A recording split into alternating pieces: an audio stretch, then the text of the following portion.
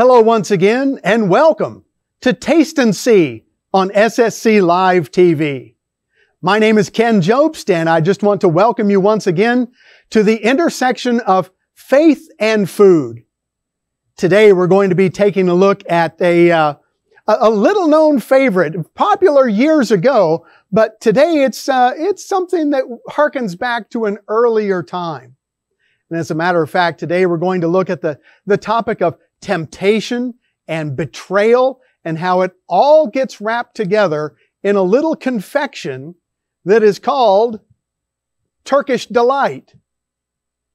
Now, there may be some fans of that C.S. Lewis series. You remember The Lion, the Witch, and the Wardrobe?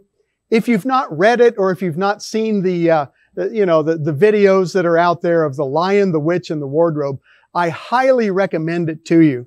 There's a particular passage in the book in which one of the main characters, whose name is Edmund, right? Edmund Pevensey. And he comes upon there's a lion, there's a witch, and there's a wardrobe. And it turns out the witch is the white witch, and it's winter time and all. And I have to set this up for you just a little bit. The white witch has Edmund and is giving Edmund basically whatever he wants. Now, spiritually, she's representing evil, but she's what we would call a wolf in sheep's clothing. And as it turns out, she asks this question to Edmund. First, she says, "Would you like something warm to drink?" And he says, "Why, yes, please, your majesty," because she's, all that, dressed out with a, crown and everything. Well, and so she drops a little drop and ba-boom, there's something to drink. And it's a nice hot drink because we're outside and it's in the snow. So Edmund drinks that. Says, "Oh, that's wonderful." But then the white witch asks Edmund, what would you like to eat? And he says, Turkish Delight. Now I've got to fill in some of the blanks here. It's kind of hard to find Turkish Delight at a grocery store here in Louisville, Kentucky. But Turkish Delight was a remarkable little confection, and we've got a few of them right here. This is the Turkish Delight that comes from this particular company, comes in a package like this, and these Turkish Delight are pistachio flavored. Traditionally, Turkish Delight was rosewater flavored. Now here's the thing about Turkish Delight. Back in late Victorian England, everything that was from somewhere else was in style. So the foods that were exotic, foods that had to be imported. And one of the sweets that was available then, right around, 1890s, was this concoction called Turkish Delight. Now, once again, it had to be imported because nobody in England could reverse engineer it. They couldn't figure out how it was made. Oh, they tried, but they never got exactly the same consistency, the same flavor, the same texture. It always came out a little differently. Now, in essence, what we have here are some jellies, and these jellies are coated with powdered sugar. And I'm just going to open one of them up for you so you can take a look at it. But it just looks like a little jelly candy that you might find just about anywhere. Right there on the inside, we have the pistachios that are included. And admittedly, it's a very tasty thing. It's a wonderful flavor. And as it turned out, the English sent people to Turkey to try to learn how to make this candy. And they came back and they wrote big, long books. And some of the books described that you had to have a certain kind of water. And you had to have 2 people in the kitchen to stir this concoction while it was boiling, while it was cooking, that it was so thick to stir it, the first person would get tired before it was ready. And so the second person had to come in and continue stirring this big copper cauldron full of the hot bubbly stuff that would become Turkish Delight. Then it's poured out of the cauldron. It's cut in 3-centimeter strips that are later cut into 5-centimeter pieces, basically covered with powdered sugar, and then presented in a beautiful 8-sided box. It was always put in an 8-sided box for some reason. Think of early branding, right? Okay, so we've got the Turkish Delights, and this was what little Edmund told the White Witch he wanted more than anything. He wanted Turkish Delights. Now, let me give just a little bit more background here. In this particular story, this takes place in the backdrop of England during World War II. And for children in England during World War II, candy was pretty hard to come by.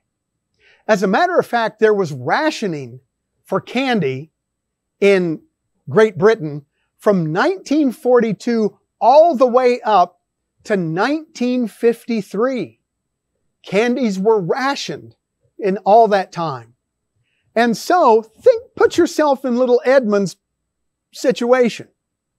Little Edmund is like, hey, here's somebody asking me for whatever I want. And so I'm going to go for all the gold. I'm going to ask for Turkish Delight. So what happens? The White Witch presents Edmund with Turkish Delight. And by the way, this is the kind of stuff that when you start eating it, it's so chewy and it's so sticky. If you've got dental work that's a little bit questionable, you might want to be very careful about it. But it is absolutely delicious. Now, it's not a flavor that a lot of people in America in the 21st century would particularly be drawn to. But it's pistachio, it's rosewater, it's perhaps almond flavors, different flavors. And by the way, if you want to get the deluxe package, quite often Turkish Delight will be packaged with like 4 or 5 or 6 flavors together. They're available online, right? Now, so as it turns out, little Edmund gets his Turkish Delight and he eats it. And well, that was pretty good. And he's assured that there's more where that came from. And I'm going to cut to the chase here. But before long, little Edmund has ratted out his entire family for the sake of getting more Turkish Delight. It was exactly. So he's handing over his siblings to the White Witch simply in order to get more Turkish Delight. Now, it's truly a wonderful story. I encourage you get a chance to read The Lion, the Witch, and the Wardrobe. It's a Christian allegory. So it's a story which has elements in it that point us to Jesus Christ. And the lion's name is Aslan, is a figure of Christ. But I encourage you to go take a look, read the story. But I'm amazed at C.S. Lewis's complete, utter, total understanding of how we are with respect to temptation.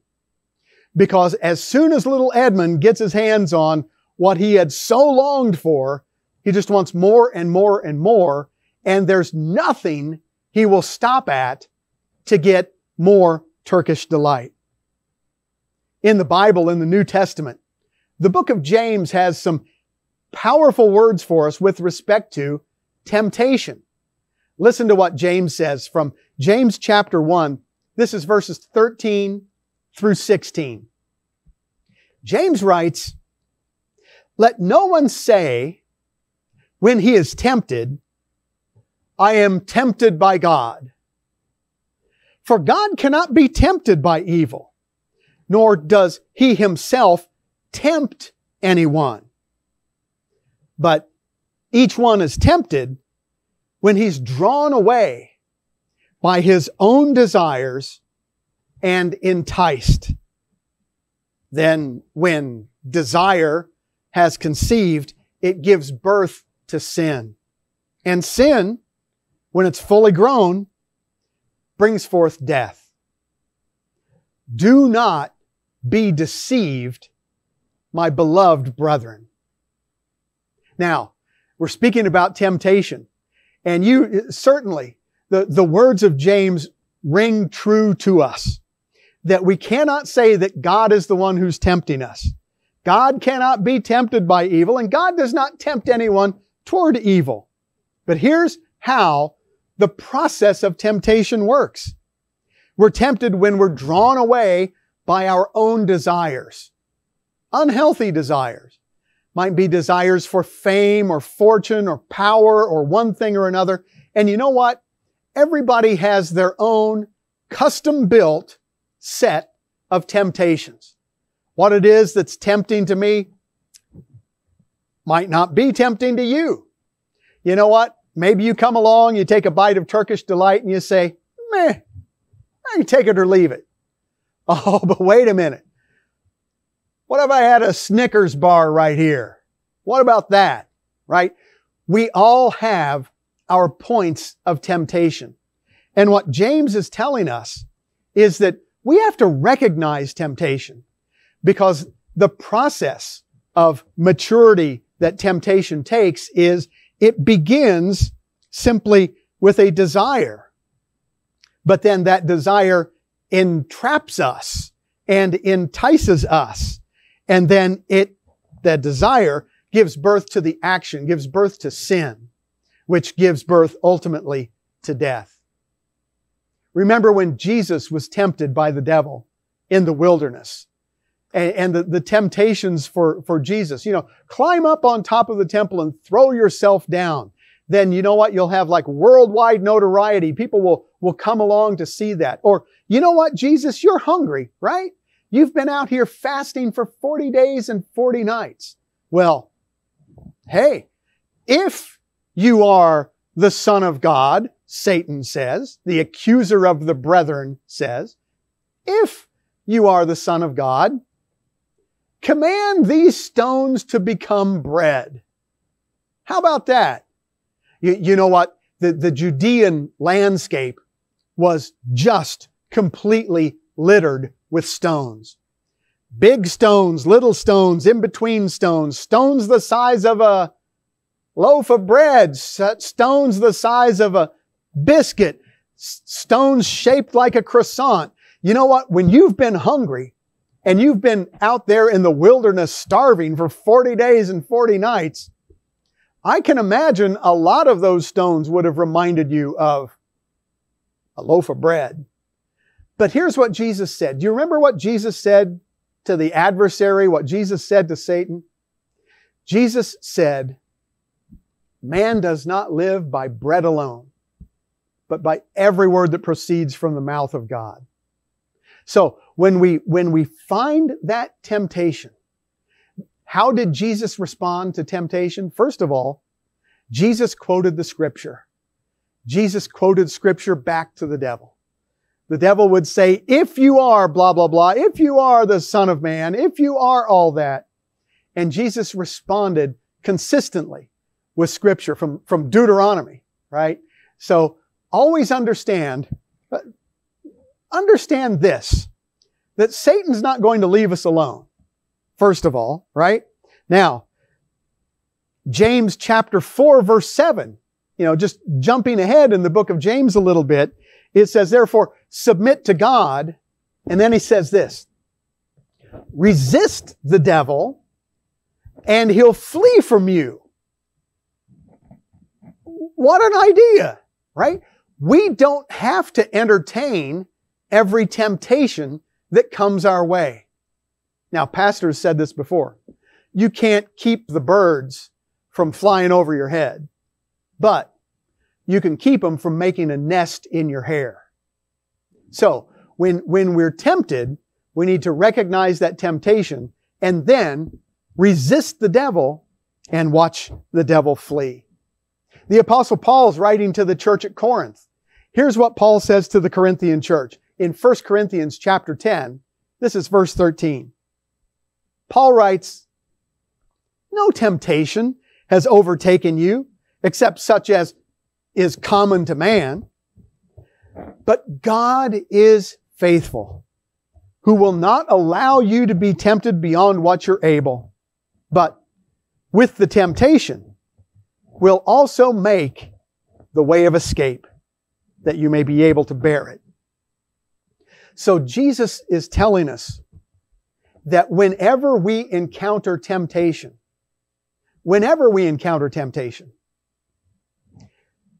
God will always provide a means of escape. God will provide for us a way to escape that temptation being blossomed into sin and yielding the resulting death. So the Apostle Paul writes to the church at Ephesus, and he says, look, put on the whole armor of God that you may be able to withstand the wiles of the devil. You know what that word wiles means? It means that the devil is tricky. It means that the devil is always thinking about how he can trip us up one way or another. 1 Peter chapter 5 verse 8. Wow, this is a scripture heavy lesson we've got today, but it's right on point. 1 Peter chapter 5 verse 8 says, "Be alert and of sober mind. Your enemy, the devil, prowls around like a roaring lion, looking for someone to devour." So, you know what? Maybe your temptation is not Turkish Delight. Maybe you don't have, you know what? Maybe sweet stuff is not your temptation culinarily. Maybe salty stuff is your temptation. Or maybe that umami, a nice big T-bone steak is a temptation. But watch this. Learn the lesson from Edmund that there are things out there that if we're not careful, if we're not alert, if we're not vigilant against them, they can be snares to us and they can actually pull us down. So, no matter what it is that is your favorite, Jesus says, look, what profit do you have?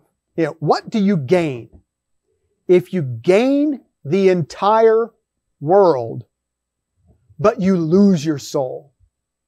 You've not gained anything, right? What profiteth a man who gains the entire world, but loses his soul? I got to tell you what, friends, your soul is worth so much more than all the Turkish Delight in Istanbul.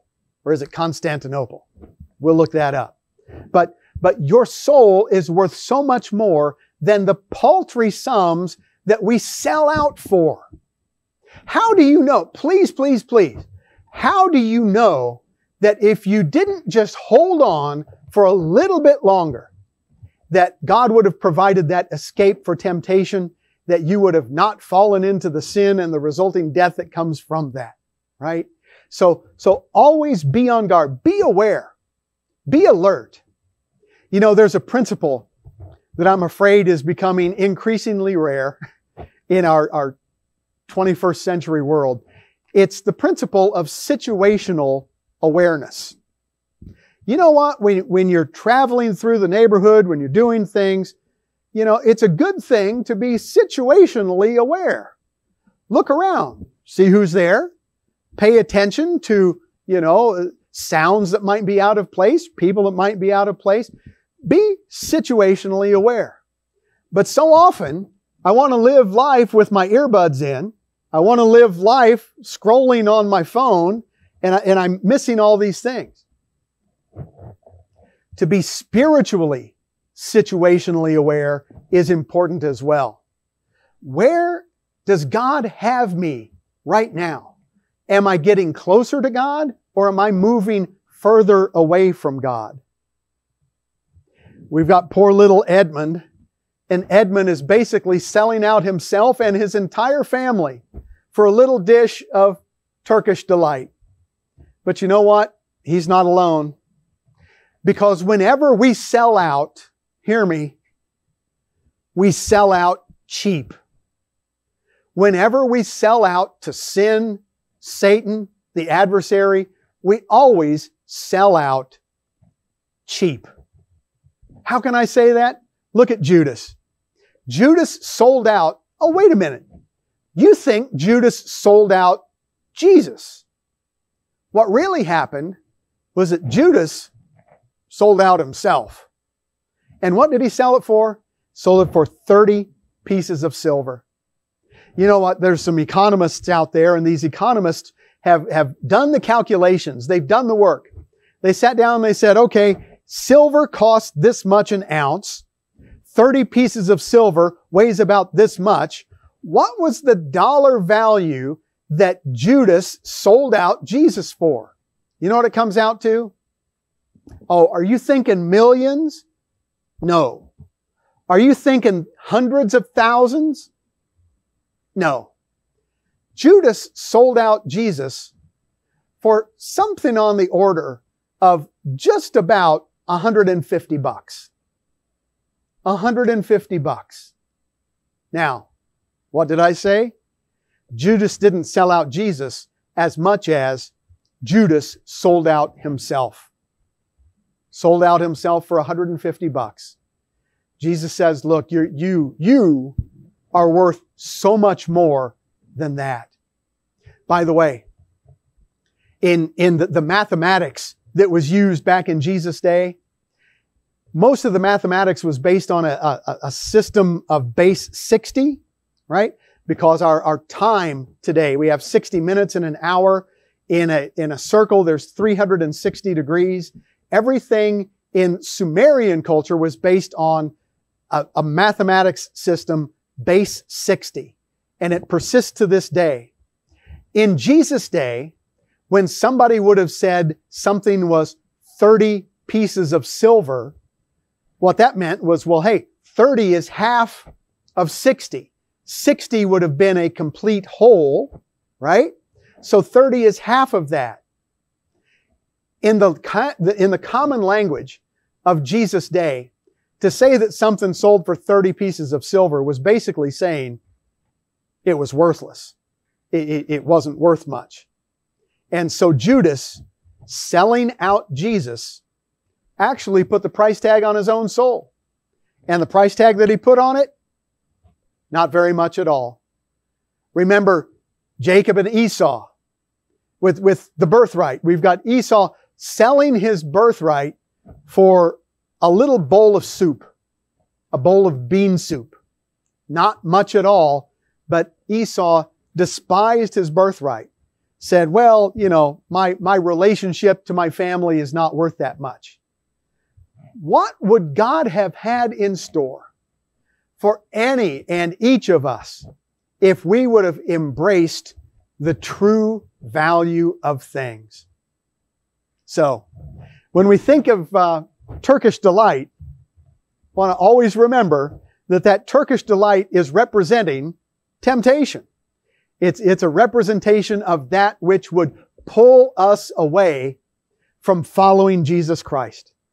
The rich young ruler had some blinders on. You know, he could not do what it was that Christ offered him to do.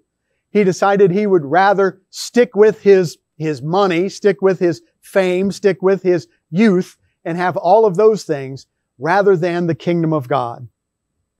Friends, you are worth so much more than whatever it is Satan is using to try to tempt you away. And you know what? Comes a day when the things of this world, all of the Turkish delights, we realize that they're sweet on the tongue for a minute, but when they're gone, right? And so what Christ is offering us is eternal, and it's in the heavens. So, next time we're thinking about, something sweet, something delightful, you know what? Okay, let's take the allegory aside. Turkish Delight, expensive, exotic, very tasty. It's the kind of thing that, you know what? If you get a chance to pick some up sometime, go ahead and give it a try. And as you do, recognize that Christ died for me. Christ sees my soul as the most valuable thing that has ever been created. And so follow Jesus. Follow Jesus eagerly. Follow Jesus willingly. Follow Jesus with a celebration in your heart. Well, from Taste and See and from SSC Live TV, this is Ken Jobst. It has been a delight to be with you. Please tune in once again as we continue to walk down that intersection of faith and food that is Taste and See. From all our friends at SSC Live TV, we'll see you next time. Take care. Bye-bye.